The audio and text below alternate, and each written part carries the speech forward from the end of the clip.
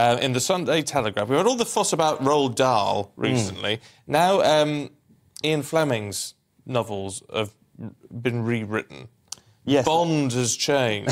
Bond's gone woke. No, this is a story very similar to Roald Dahl, actually, a story that everyone's been absorbing this week, whereby the owners of the estate, of the novels, they're bringing out the kind of classic collection, if you will, or new editions, and they've let these so-called sensitivity readers loose on them to make sure that anything which might effectively upset kind of modern sensibilities are taken out. Now, given the fact that these novels are quite old and they were written for an adult audience, there are some things in there which might strike people as racist, as by modern standards, certain descriptions which sound stereotypical and so on. But at the same time, they were written of a certain time. And do we want to get into a situation where everything does have to be updated almost generation upon generation because there are words, attitudes, whatever it might be that upset us? I mean, I think in the current set of editions, there's some sort of disclaimer which is going to be at the front, but apparently that's not enough. Whole sentences have been changed, grafted on.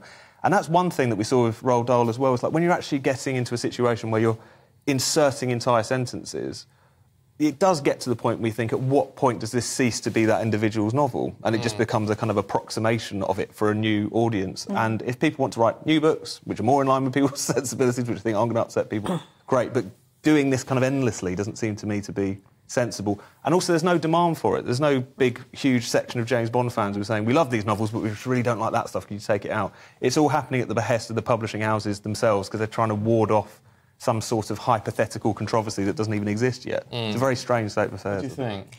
I mean, I tend to agree. I think we need to understand complex characters are complex.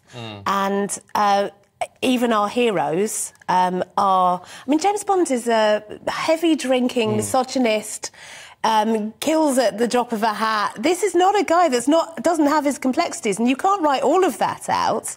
That he is also demonstrating attitudes that were prevalent in the times that the books were written should be a discussion, not a closed down of discussion. We should say, you know, this is what an agent of the British state probably did think about foreigners at the time, and isn't that interesting? Let's talk about why that was, how that happened, think about the ways that we've moved on and what an agent might be like now. But I think in part, because Bond as a franchise, as a character, still exists in our modern world, we feel better able maybe to try and make him represent modern mores and values. Yeah, but it's interesting that, isn't it? Because we need to... I've got to say, I've never read a Bond book in my life, but I think I've seen every film. And so I mean, they're making the Bond films now to fit in with how, you know, with our modern thinking, which is perfectly fine because they're newly written films. So that's different. Fine. I was going to say, but why then you would need to rewrite a book? Because I think you just need to read everything within a context, don't you? And I think until 5 minutes ago, we trusted people to do that. Because it's when you think about it, would be endless. You're going to go through Shakespeare and find that all this is a bit weird when it comes to describing foreigners. What do you do when you end up with the Old Testament? I mean, all of these different things, you do wonder where do you draw the line? And so why don't we just trust people to get on with it and appreciate these things? And teach critical reading skills, which is actually a far more important thing than protecting people from things that might upset them.